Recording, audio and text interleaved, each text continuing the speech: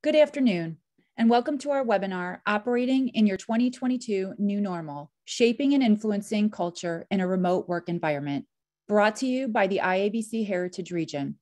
I'm Heather Onorati, Communications Specialist for the region. Here's just a little background on the International Association of Business Communicators. IABC serves professionals who work in internal and external communication, as well as public relations and related disciplines throughout the world. We also have programs for students. Our heritage region encompasses 17 states and Washington, D.C. As you can see, IABC offers a range of opportunities to learn, give back, and forge meaningful professional relationships. Today, our presenter, Leslie Krohn, will share ways to positively influence culture in the evolving workplace as you execute on clear and measurable communication objectives during 2022 and beyond. Leslie Krohn is Chief Communications Officer and Senior Director of Communications and Public Affairs Division at Argonne. In her role, Leslie ensures that all audiences, internal and external, understand the lab's mission and how their science changes the world. Prior to joining Argonne in 2018, Leslie held leadership roles in communications and marketing at Nielsen, Sara Lee, GE, and Accenture. She holds a master's in integrated marketing communication from Northwestern University's Medill School of Journalism and a bachelor's degree in American Studies from the University of Notre Dame. She is an exceptional presenter with experience at the IABC Heritage Region Virtual Conference and the IABC World Conference. Before we begin, we have a couple of housekeeping notes. I'd like to introduce Amy Miller, IABC Heritage Region Tech Associate, for this webinar. Amy will review a few quick points to help you gain the most from this experience. Hi, everyone. During the presentation, if you'd like to send us a question for discussion, please use the chat feature anytime. To help you think about possible questions, right now we're showing some thoughts that may spur ideas for you. Also, today's webinar is being recorded. As a registered attendee, you will receive the following: a link to our very brief survey as you leave the webinar. Please take a moment to respond so we can keep making improvements. And you'll also get an email with links to today's presentation PDF, a recording of the session, the survey in case you missed it on your way out of today's webinar, and a synopsis of the questions and answers from today's session. And now we'll turn it over to Leslie to get started. Well, thank you, Amy. Thank you, Heather. I am delighted to be here it's this afternoon, I think officially everywhere in Chicago and around the East Coast. I am looking at the list of attendees and I'm delighted we've got so many folks here. It's going to make this kind of fun, and some shout outs to some of my old colleagues. I see your names in the chat, Emily and Rob. Thanks for joining. So without further ado, Gina, why don't you go ahead and click through to the next slide. So one of the things that I'm going to embed into this session is some interactivity. And we use a service called Poll Everywhere. Some of you may or may not be familiar with it, but I invite you to grab your phone. There it is, my phone. And send a text message where you'd type in the phone number, type in 22333, and where you would type in the hey, how you doing part of your message, type in Argonne 1. And you should receive a text message back that says you're in the meeting. And then we're going to conduct a couple of polls just to gauge where everybody on the webinar is relative to remote work and culture building and things of that nature. There is also an option if you don't have your phone handy, you can go to a browser and type in pollev.com/Argonne1, and that'll get you to the exact same place. So I'll give you a minute to do that. And we're going to start out with our first question. So I got my phone ready to go. Gina, go ahead. And the instructions are still up there at the top of the slide. So what I'm interested in finding out right at the very beginning of this talk here is what percentage of your workforce is currently teleworking? And all you need to type in is a letter, A, B, C, or D. You don't want to type in a number. And this chart is going to build in front of our eyes. And we're going to see how we compare to some data that I've got out in the marketplace here. So let's see, we are at this. Here we go. Give that a second to build.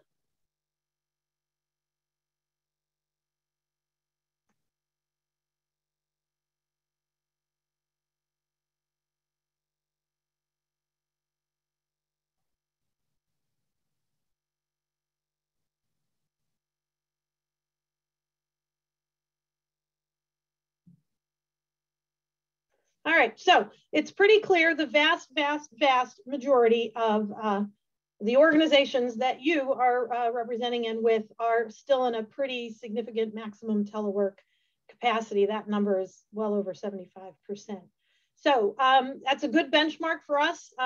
If I'd have asked this question 6 months ago, we might have had a different percentage, but this is where we are now. All right, Gina, go ahead to the next question, please.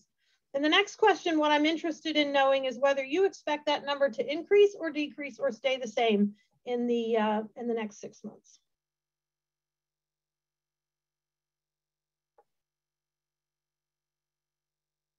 Because what this gets at is how many organizations are planning to bring people back to the way it used to be. How many people are going to learn from what they've done and maintain some sort of teleworking, a hybrid culture, right? So it seems to have stabilized a little bit here. Very few are going to increase. That's not much of a surprise.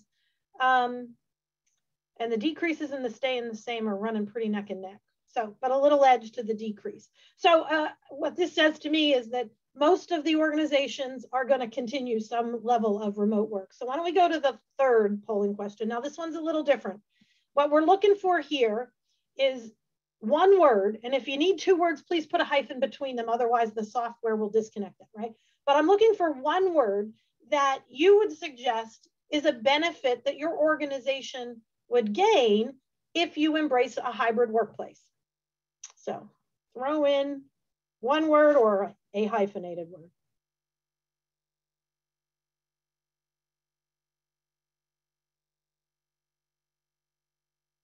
And as you can see, it's building a word cloud for us.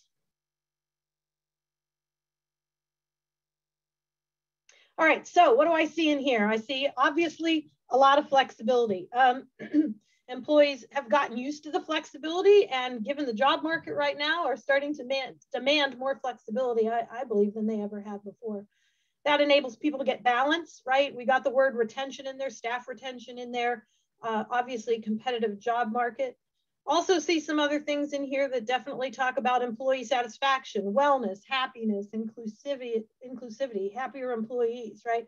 So a lot of things that organizations and employees gain from being able to embrace and work well within a hybrid workplace. Okay, so let's go to the next slide. And want to tell you what we're going to talk about today. So there's 5 things that I'm going to cover in the span of the next half hour or so. These are the things that I think are key to doing this well, right? Shaping culture when you have some portion, significant portion of your employees working remotely or in the office some days and out of the office other days, right? So the first thing is you need to know what the culture is that you want to have. And there's as many different kind of cultures as there are organizations, but knowing what you want it to be is the first step. The second piece, which I think, it all falls off the rails, if you have not aligned your key leaders to a set of key messages that build that culture of what you've decided you want it to be. The third thing, the hybrid workplace depends on digital, depends on all manner of technology, and certainly the communications depends on a variety of technology, digital platforms and things of that nature. So we'll talk a little bit about that. I also know that when you're getting bombarded with hundreds of emails a day and messaging from all over the place, cutting through the clutter and being creative is as relevant as it was 100 years ago. And so we'll talk a little bit about that, and I'll give you some examples. And then the last piece, I think, to succeeding here is really building in mechanisms to listen, to be able to respond, to measure success, to know where you are in the grand scheme of things. So those are the 5 things that we're going to talk about. So if we go to the next slide, what you'll see on this chart harkens back to the very first polling question that I asked, which is what percentage of your organization is currently working remotely? And our number was a little north of 75%, but the data from Pew showed 71. So we're pretty much in line, right?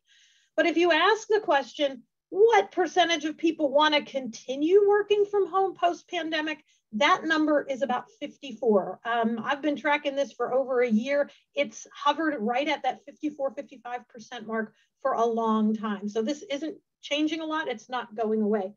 And if you take a look at where we were before the pandemic, the number was only 20% of people were working from home. So it is really a significant shift moving from 20 to 54 on a long-term sustainable basis. So that is the reason I think we are all here. We know it's time. The data shows us we've got a big lift ahead of us. As communicators, we're right in the middle of it. Go ahead, Gina, to the next slide. So the next section of the presentation is really an Argonne case study, right? So I'm going to kind of walk you through where we were at the beginning of this and how we are working these issues, the 5 things that I talked about, just to give you an example of how it can be done and how it's been successful for us, for sure. Go ahead, Gina. So the thing that's interesting about Argonne is if you compare the chart we just looked at with 20% of the people working remotely, Argonne was decidedly different.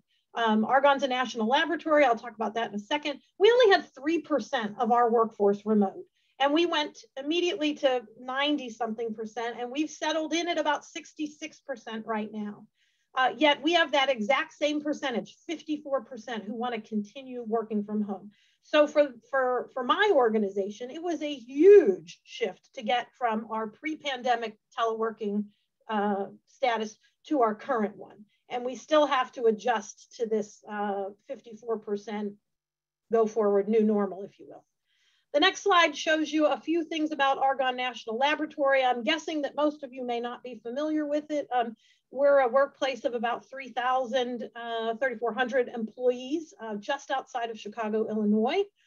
We are funded primarily by the U.S. Department of Energy. We do research and development on almost any kind of scientific and technical topic you can think of, from artificial intelligence to nuclear reactor development, the incredible wide range of research that happens at the laboratory.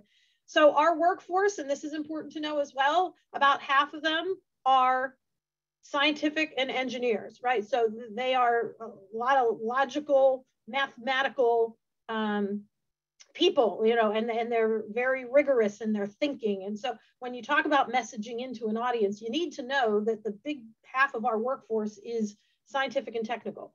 The other half of the workforce are people like me or my colleagues in HR or IT, finance, right? The corporate functions that support the base business, which is the R&D. The other thing that makes Argonne very unique before the pandemic, and it came to a screeching halt during the pandemic, was we used to have 8,000 visiting researchers coming in to use our facilities. And that made it a virtual revolving door on a global basis of cultures, of languages, of ethnicity, of diversity. And so that's the environment that all of these communications I'm going to describe are going into. We are one of 17 national laboratories. We celebrated our 75th anniversary last year. We were born out of the Manhattan Project and the science. That'll come up again in a few minutes later on. And my boss, I may refer to him because I just tend to, his name is Paul Kearns. He is the laboratory director, but he is the equivalent of any CEO in another organization. All right, so that's a little bit about Argonne. On the next slide, what you're going to see is what our culture is, right? So I said it is really important to understand what your culture is so that you can build it, so that you can reinforce it, so that you can course correct to it. So about 3 years ago, we rolled out a set of core values. We were a little behind the curve on that one. Most organizations that I have worked with previously have had core values for 20 years. Argonne, it was new to us.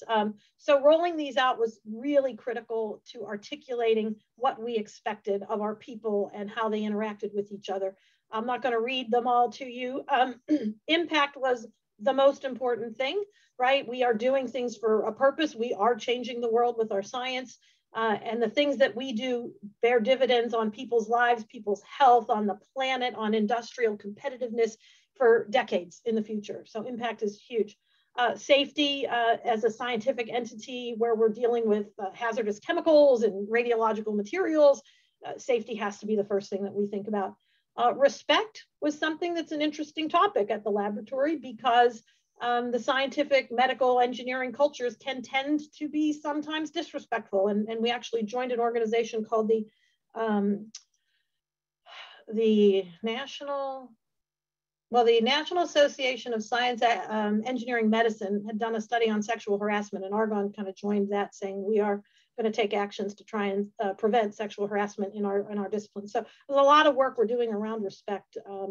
Integrity, teamwork, things that I think are important in almost every organization. But anyway, we defined our culture. We said this is what we want to do. This is how it's important to our mission. So we're going to come back to core values in a minute too. So go ahead. Next slide, please.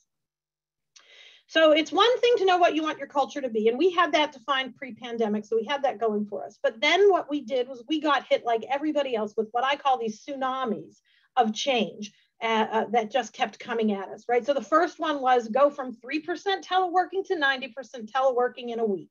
And I know many of you experienced that. One of the things that came out of that immediately was a very specific challenge for caregivers, particularly people with small children, non-reading children, and as school went virtual, that just became a very important topic within our workforce. We managed through the George Floyd murder, all of the social unrest. Our people, I think as everywhere, were exceedingly troubled by that and wanted to know what the organization stood for and what actions they were going to take organizationally and personally, right? So we had to work through that. As an entity funded by the federal government, the presidential election in 2020, right, was non-trivial for us, and it came with a change at every level of our support in the White House and in the Department of Energy, so we had to manage through that. There have been, again, change after change after change around testing for COVID and how often to test and what kind of tests and making tests available and getting our employees into surveillance screening programs.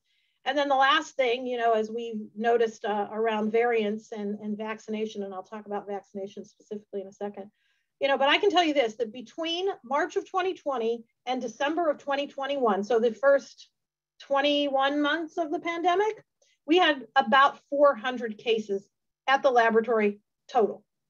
Between the Christmas holidays and today, we have had 300. Right, so the Omicron variant was just, again, like I'm saying, tidal waves, tsunamis of change that the laboratory is trying to figure out how to manage through. So go ahead, one more click there, Gina, for us.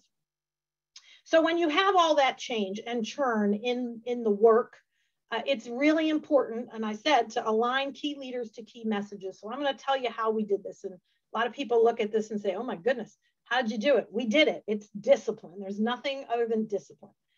Every day at the beginning of the pandemic, and now we're meeting 3 times a week, Monday, Wednesday, Friday, 6 key people on the leadership team get together. Paul, my laboratory director, his chief operating officer, the chief scientist at the laboratory, the chief of staff, the deputy director for operations, and the head of communications.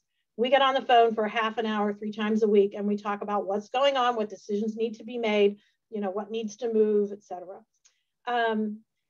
Daily at 3:30, and again, my team is trying to mirror this cadence. So 3:30 in the afternoon, I get together with 15 of my communications leadership people, and I say, here's what I heard, here's the actions in front of us. We keep tabs on every deliverable that we have created and need to create and how it's flowing through approvals and all those kinds of things. Mondays, Wednesdays, and Fridays, 40 people on the operations leadership team met. Those are the folks in IT, HR, facilities, safety, et cetera. Again, we're aligning these key players. When we put up signage at the laboratory, we have 100 buildings. We need everybody in the building facilities team helping us, update our signage about how much distance we need and whether you can wear a mask or not wear a mask and put your mask back on, right? Like a lot of change and churn. And then every other Tuesday at 9 o'clock, the CEO, his direct reports and their direct reports, which is about 70 people, what I call the extended leadership team, would get together. And again, we would pass along the information. We would tell them what they needed to know. We would give them talking points for big changes. So that alignment of key messages and key leaders just took discipline. It took calendaring. It's been absolutely a key to our success. Go ahead. So I think one of the things when you're talking about building culture in times of high uncertainty and lots of change, you gotta hang your hat on truth and transparency. That's the only way you're gonna be able to build trust. So we created new communications channels to do that. I'll start with the one on the right-hand side of the slide because this is the most visited page on our intranet and has been since the day we started it, which was the 1st August of the pandemic. And this is a list of every positive case at the laboratory. It's sanitized, so you can't identify individuals, but you can tell whether it was in your building or somebody else's building and whether or not the contact tracing was finished and those kinds of things. This page continues to be the #1 page that is hit, and you can see as of January 13th, 640 cases. We're already over 750, so incredible. On the left-hand side of the page, you'll see something that we created that we call the COVID Weekly Update, and it's obviously a lot of information. So that top part of this little newsletter that goes out to everybody just says, here's what you need to know. Cases are up, community transmission is up, take your mask off, put your mask on, whatever it is, we need people to know. It's in that first section. The next chart shows the waves of cases at the laboratory broken out by folks who were on site when they were infectious, which makes people very nervous, and people who were not. So that's the difference between the blue and the orange bars, and then you can sort of see the trend line. But that is something people have come to rely on. It's like, if I don't pay attention to everything else, because they've got a lot going on, they read this. And then lastly, we created an info hub, for all of our COVID resources on our intranet, where you can see all kinds of past memos, reference documents, et cetera. So we created a bunch of channels. We were very transparent with all of the data and were able to use all of those things to build trust with the workforce. Go ahead.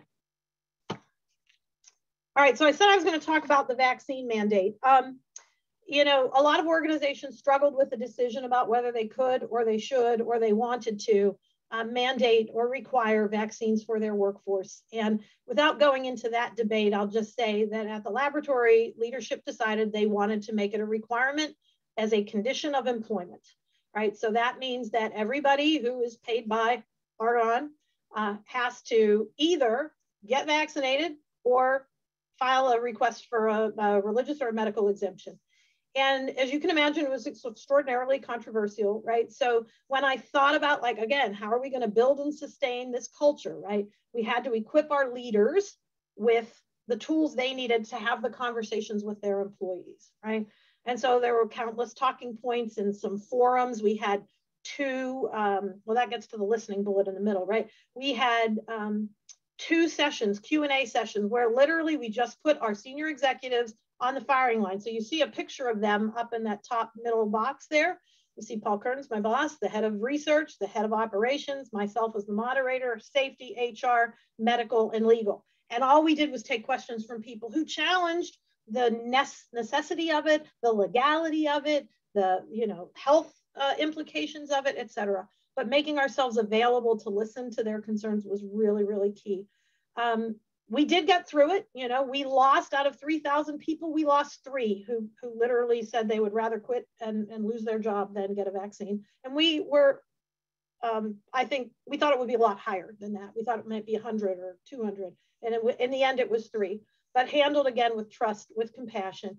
And then we said, coming out of it, we got to kind of rebuild morale here, right? So we definitely had our eye on the ball of this, our workforce is taking a hit here. Like, they didn't like it, right? Even the ones who agreed to do it didn't like it, right? So we put a lot of extra effort into boosting morale. And so on the lower left, you see something that we call Meet Me in the Virtual Cafeteria. That was just a place and a venue where people could get together and kind of reconnect after this thing. We also did a virtual open mic, which is a great big hit for us.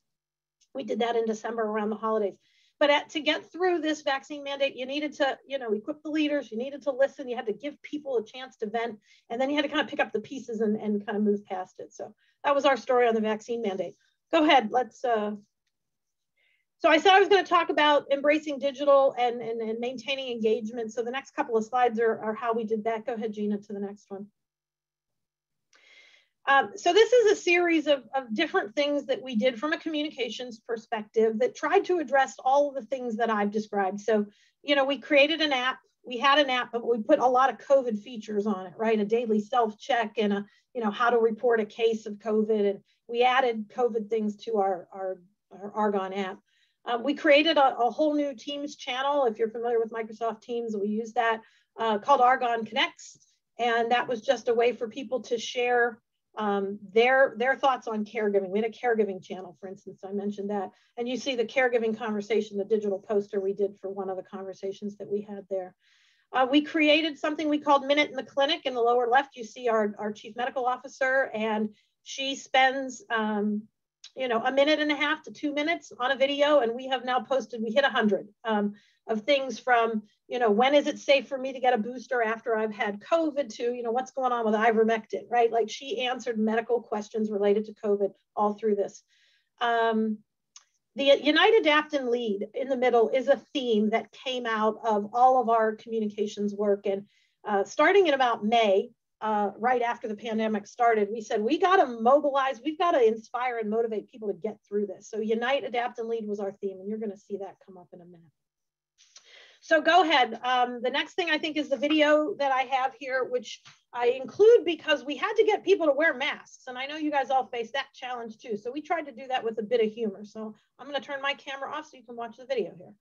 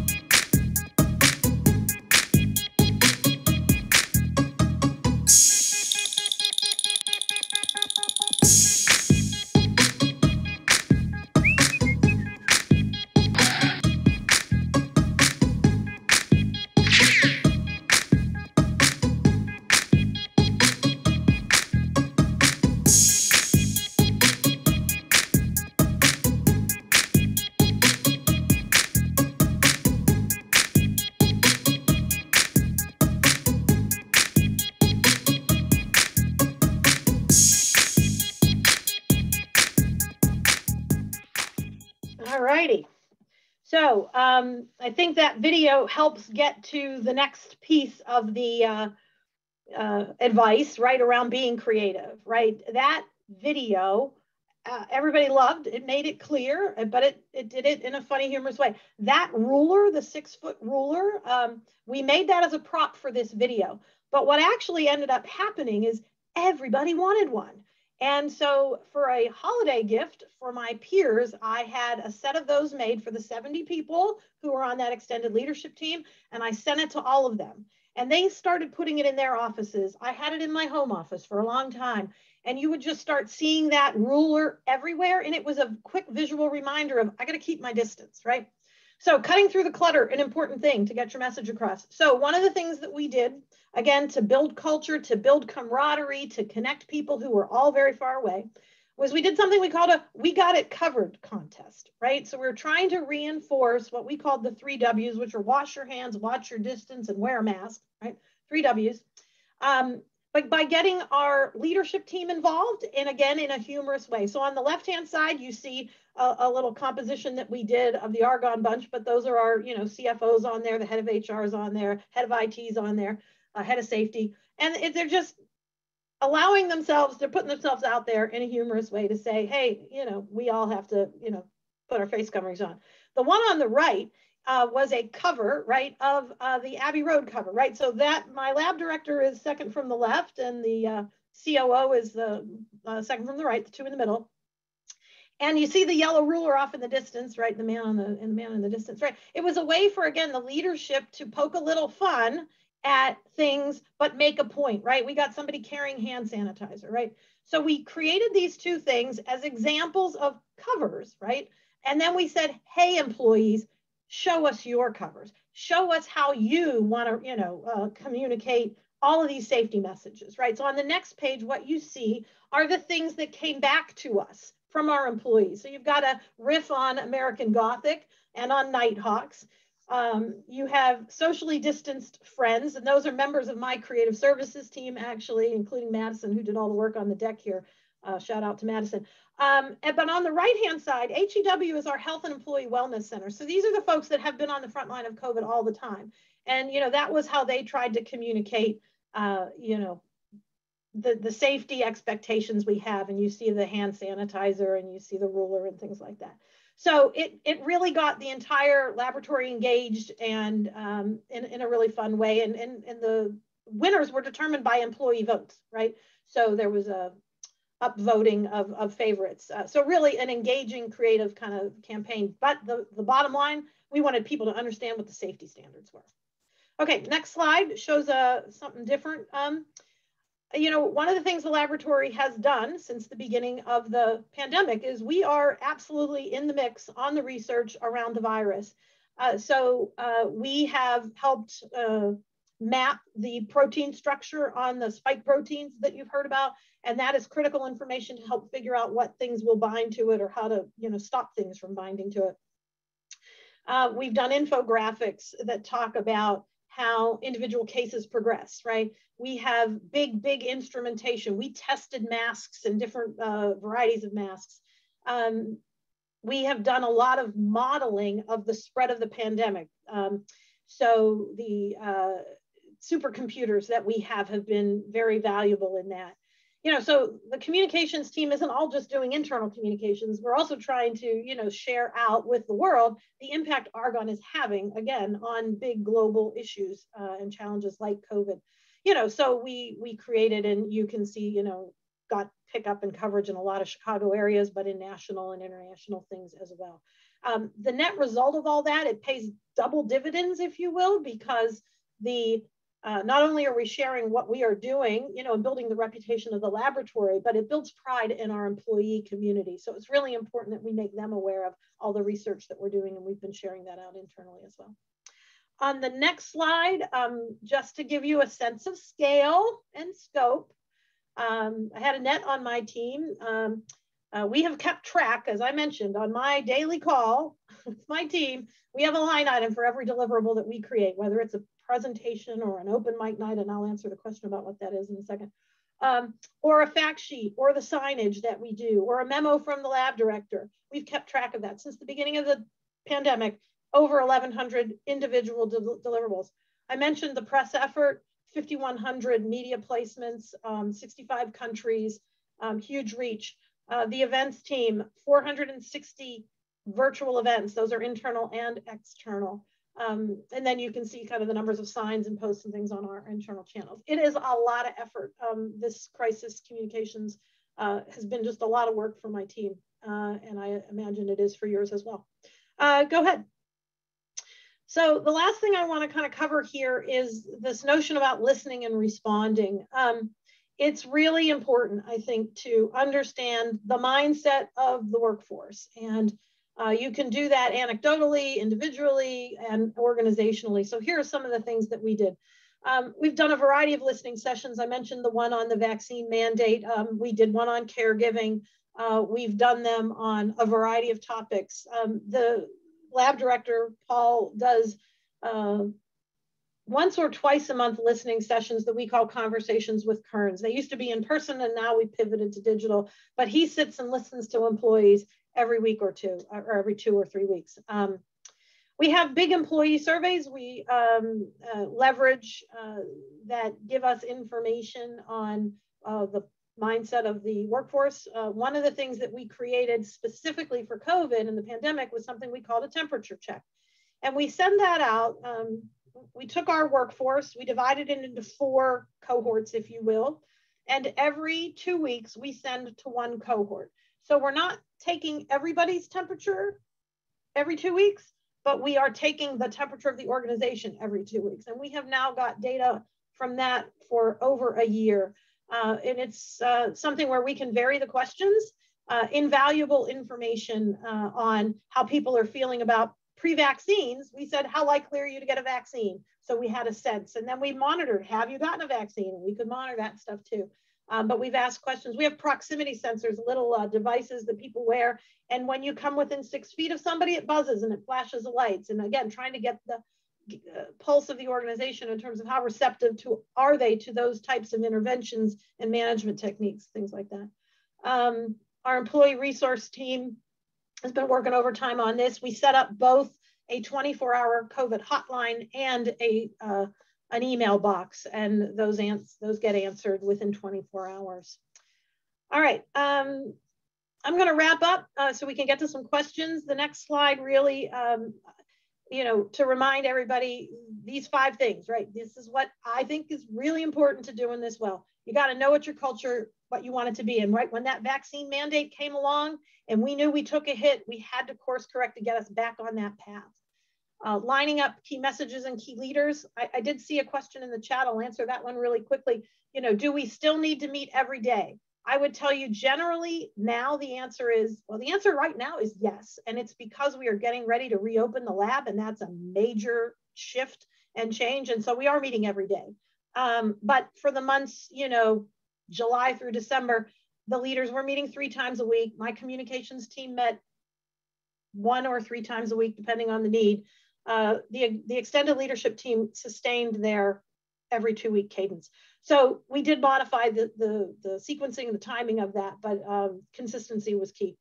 Talked a lot about digital. I'm going to show you another video in a second. Tried to demonstrate how creativity really does help get your message across in a memorable way. And then a variety of techniques to make sure that you are measuring your success, that you're listening and you're able to respond to needs, such as we did with caregiving, right? So the next click will take us into a video, so I'll turn my camera off. We created this video in May of 2020, so pretty soon after the pandemic. And remember, I talked about Unite, Adapt, and Lead as our mantra to help motivate and get the workforce through this. And of course, in May, we had no idea how long this was going to go on. But tried to link it back to our heritage, tried to link it to our culture and our core values. So Gina, go ahead, take a look at the video. Rarely in modern history has a group of scientists from all over the world raced against time to impact society. Our founding father, Enrico Fermi, was part of one such group in the 1940s. Today, every moment counts in the fight against the novel coronavirus, which represents one of the greatest challenges of our lifetimes. Argonne is in the fight. Argonne scientists are working around the clock to better understand the virus and minimize its impact. We are contributing to the advancement and development of antivirals and vaccines, utilizing supercomputing and artificial intelligence. We are unlocking the secrets of the virus's protein structures, providing information that accelerates research at universities and companies. We are working with other national labs across the country to investigate better ways of manufacturing much-needed supplies of masks, ventilators, and testing equipment. We are providing models that help the government predict the spread of the virus to inform future public health decisions. More than 75 years after Fermi's contribution changed the world, the scientific community is making history again. Whether at the lab or at home, Argonne has chosen to unite and adapt. Our contribution is making an impact. Every one of us has a role to play. As a society, we will conquer COVID-19 and move on to the next grand scientific challenge. Together.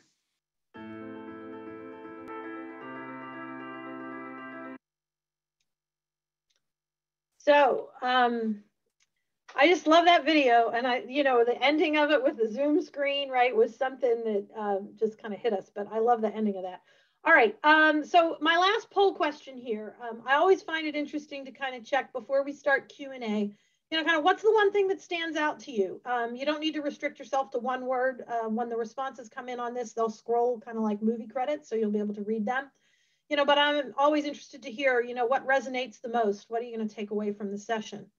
And we'll let those scroll for 30 seconds or so.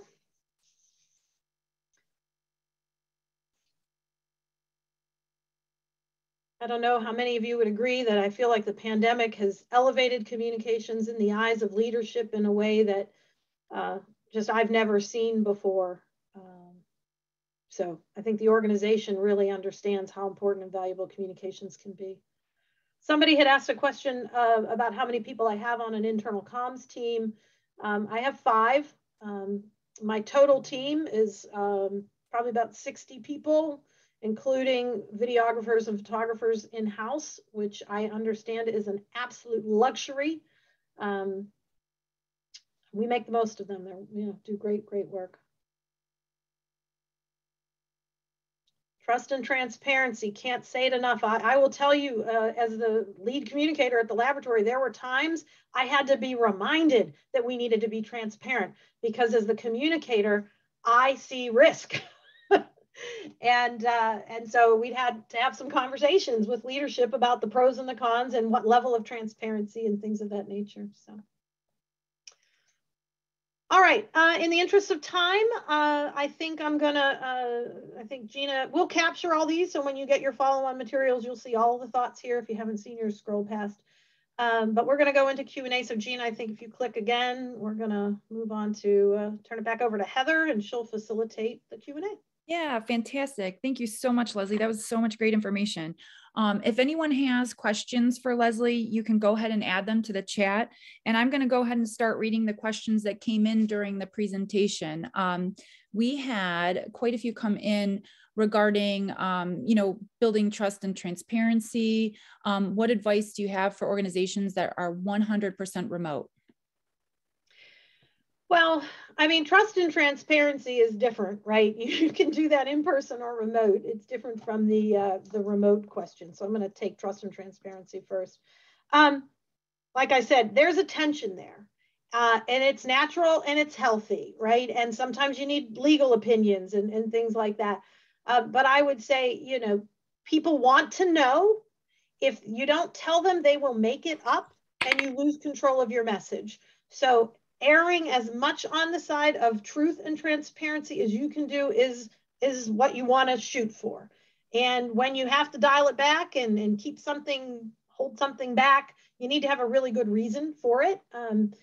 But I think that, getting to truth and transparency is just essential, especially in times of crisis. And I look at the pandemic as one big, really, really long crisis. I would say the same thing of Deepwater Horizon or any other kind of high-profile executive exits for malfeasance and things of that nature.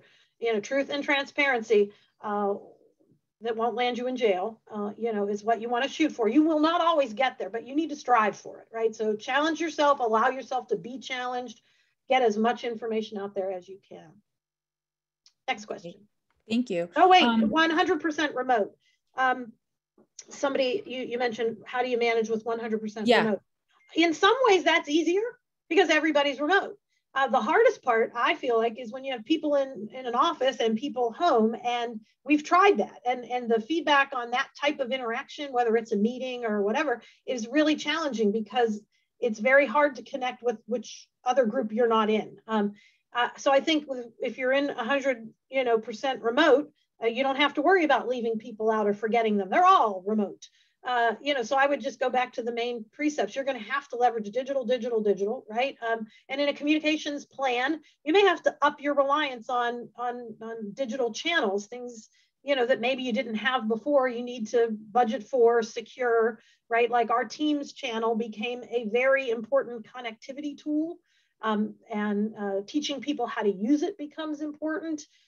Driving people to it. The We've Got It Covered contest drove people to the Teams channel to do the voting, right? So all of those things were working in concert together. But I kind of wish I had 100% remote. I think it'd be easier. Go ahead.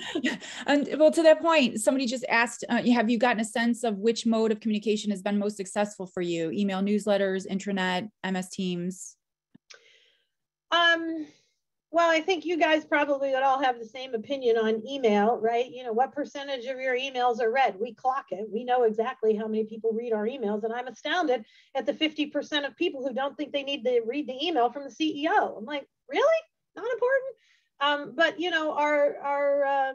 we know what our pickup is on emails from leadership, from newsletters. We can see which pages they hit. what we make sure we do is that if people aren't getting the message via one channel, we try and reinforce it another without making that channel irrelevant, right? So if we constantly double up our messaging everywhere, then you're just making a lot of work. We really do try to stick to specific channels, but the director's message, for instance, will go out via email, and we will post it as the top story on our intranet. So we make sure we are picking up people who might hit the intranet but not read the email. Like I said, 50% of the people don't read email, right? They got so many emails coming in. Okay. And so this is back to the beginning of your presentation where you were talking about the Argonne workplace shift. And you mentioned that 54% of people, the question is it the 54% tracking the people who want to only work remotely or want to work hybrid? I think it's a combination of both. Okay. Both. Okay. And then when, let's see, when you're discussing the leadership alignment, why do you need to meet? Oh, I'm sorry. You answered that question earlier. Building a virtual community, what, on your slide about your ideas there or your actions that you did, what was the virtual open mic? A few people wanted to know. Oh yeah, so we did several of these. We did one in May, right after the pandemic began, and we literally said, we're gonna take a lunch break, 12 o'clock on a Friday. We're gonna do a standard open mic. So you could send in and say, hey, I would like to play my guitar. I'm gonna sing a song. I'm gonna recite a poem. I'm gonna share some of my photography, right? We just let people express whatever they wanted to as a break. And it was a big success. And so at the holidays last year, we just, not the most recent ones, the ones before that, we did a holiday version.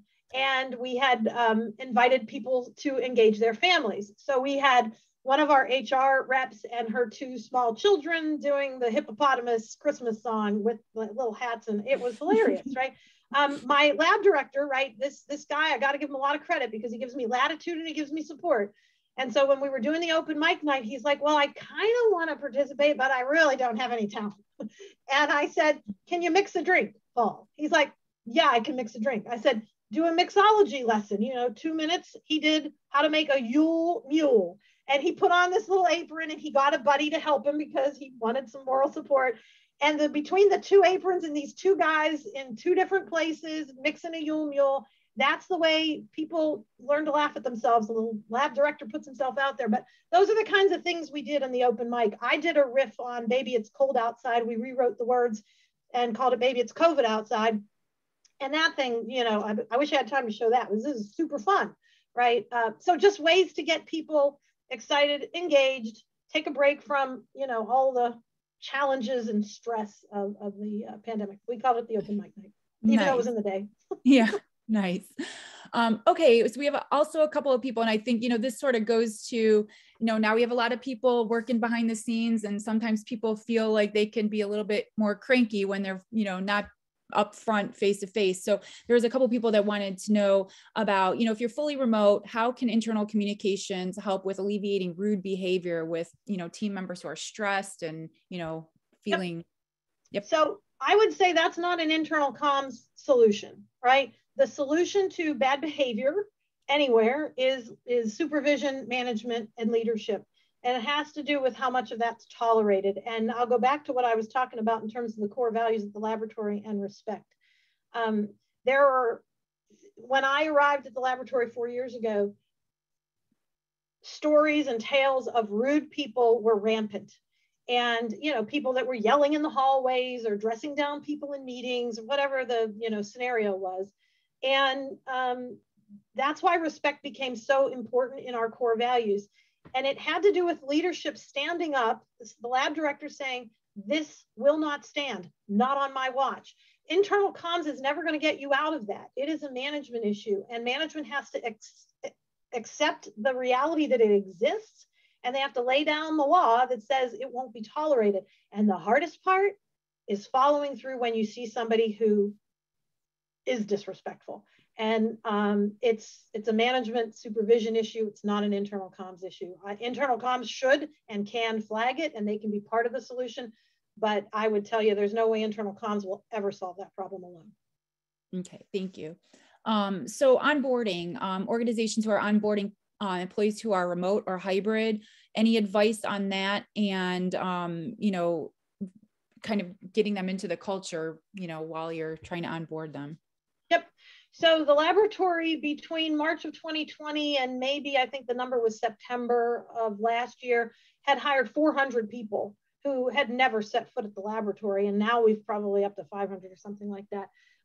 So we pivoted very quickly to online interviews.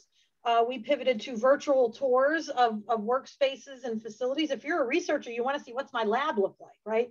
So we made use of, again, embrace technology, put on your, you know, iPhone and your body cam, your GoCam, whatever, your GoPro, and show people things in a virtual way. So we did all that to get people in the door. Once they were in the door, we used to have a 2 half-day orientation session that was converted to all digital. For my team in particular, I made sure that everybody who came in had a buddy, somebody who knew the place. I hired a woman who's leading events for my team. And before the pandemic, we used to have a lot of events. VIPs would come through. You know, we had presidents and Secretary of Energy and governors and big VIP kind of visits. And she came in November a year ago. And in May, Gina McCarthy, who's a climate advisor to the White House, said she wanted to come to the laboratory. And she wanted, you know, to stop at this building and that building and this other building. And the head of events said, I don't know where those buildings are. And so, you know, the team rallied around her and, you know, came into the laboratory and took her on a tour. And, you know, so we onboarded at point of need as well as generally, right, based on skills and things that were needed. So I think it really helps to plan that out. And the cultural aspects, you just have to engage them and you have to explain, you know, what they are and things like that. So we've created an onboarding checklist, you know, an onboarding plan, everything from how do you hook up their phone and get them a computer remotely, right? Are we shipping it to you or are you coming to the lab to pick it up, right? A lot of those details. We just codified what we were doing once we figured out how to do it well. Took a good 6 months. Wow. Well, okay. So what about virtual, internal virtual communications? Like for people who might want to visit, but from various locations, do you have any experience with, you know, kind of virtual tours to? Yeah, well, we had a very significant visit program, both for the public and for school groups and things like that. So we did convert all that to virtual. Some of the facilities, you know, 20% of the facilities that we have get 80% of the traffic. So we made sure we prioritized creating virtual experiences. You know, it's essentially a big long video that kind of goes through the space. And some of them have narration embedded in the video and some of them don't, so that an individual can talk while the video is moving through. So we were able to do those kinds of things. I don't know if that answers the question or not. Okay. Well, here's the question, I guess maybe sort of similar. And it's in a manufacturing environment, remote isn't really an option. Mm-hmm. Do you have any ideas from like about how to build culture when you feel some of the messaging doesn't include you? Like, how to target those people? I see that from Julie. Hello, Julie. Our environment is essentially very similar to a manufacturing environment. Like I said, we have labs. We have supercomputers. There are people in there working hardware. There are people in there, the custodians. Like there are people at the lab all the time. 33% of the lab is there. So we are always worrying about including both types of workers, right? And so I'll give you an example. It was important to me when I got here that the laboratory director had a channel to get his most important messages out. We created something we called a quarterly all hands meeting, right? Very traditional internal comms tactic. And we typically, before the pandemic, people would meet at the lab in our big conference spaces, our big auditoriums, right? And we did the live stream, right? But most people went in person. When we went remote, we had to convert that meeting to be virtual. And then all of a sudden, the people who were left out, quote unquote, were the ones who were on site because we didn't have an on-site component to that meeting anymore. So we got smarter as we learned, and the remote folks were saying, I don't know, or not the remote folks, the on-site people were like, where do I watch it now? You know, I can't go to the auditorium, you're not there. And so we have a series of digital screens, flat screens all around the campus. And it took us a while to figure out how can we stream the Zoom to those TVs where the people who were on campus could gather around those screens, or they could turn it on in a conference room and watch it together. So I think you really do have to be mindful all the time about what your channel is and how the different workers, remote or on site, are able to plug into it. It takes a lot of thought and a lot of effort. And the messaging, you know, to the point about messaging, you have to specify sometimes, right? You know, for those of you who are on site, you need to do X, Y, Z. And for those of you who are remote, you need to upload it this way, right? The on-site people can drop it off in this mailbox. The remote people have to upload it to this digital box, right? So I think you just have to constantly be thinking about the needs of those different groups on site and not. Sure. Okay. How about keeping your finger on the pulse? What measures do you use to track culture? Well, you know, the temperature check that we do, we've got 4 questions that we ask every single time of every group. You know, one is Argonne's #1 priority is my safety and health, right? And so we've watched, you know, the levels to which people agree and disagree with that.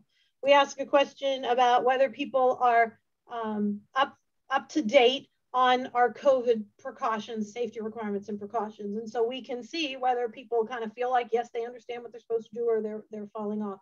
So there are specific questions that we ask all the time to keep our finger on that and measure that. I can also measure it based on the traffic to big important announcements that we make, whether that's like the lab's going to reopen or the lab's going to shut down. I can see all that. And then we have something that we call a climate survey, which is really more like an employee engagement survey, but we only do it every 3 years. So it's not really very helpful relative to the pandemic, but it is helpful over time, understanding people's affinity, whether their trust in leadership, for instance, their trust in their supervisor, other aspects of culture. So we do that. We did one in 2015, 17, and 2020. We did one in the middle of the pandemic. So interesting, but you got to have the tools, and some of them are investments, but you need them. Yeah, I have one more. We have like 2 more minutes to wrap up, but I wanted to see if I could squeeze this one in. And this person is wondering, you know, they're new to their function, senior manager, not getting, this was regarding your building or when you were talking about sitting with the C-suite. They wanted to know, is there any advice for somebody at this person's level? What are the steps I need to take to align leaders when I'm not invited to the cocktail party yet? They're not getting, you know, they're getting filtered messaging, not getting direct access to the meetings and the messaging. Well, I think that's probably a frank conversation with the supervisor to figure out whether the supervisor is advocating for that or not. And if they are, right, you know, asking how can I be helpful in that effort, right? Would you like me to give you a list of issues where, you know, we're either hearing the information late or, you know, to build a case, right, for why you want access and a seat at the table. Right. If the supervisor isn't advocating for it or doesn't see the need, I think you have a bigger issue, frankly. Okay. Yeah. Okay. Thank you, Leslie. That was a lot of great information. We covered a lot of ground there. And I think that's all the time we have for the questions today. So I'm going to hand it over to Amy to wrap it up for our attendees today. And thank you all for your questions and your participation in the polls. I really enjoyed it. So thanks. Thanks, everyone. We want to make sure you're aware of just a few quick notes as we part company today. If you have further questions for Leslie, you can contact her at the email address shown on the slide.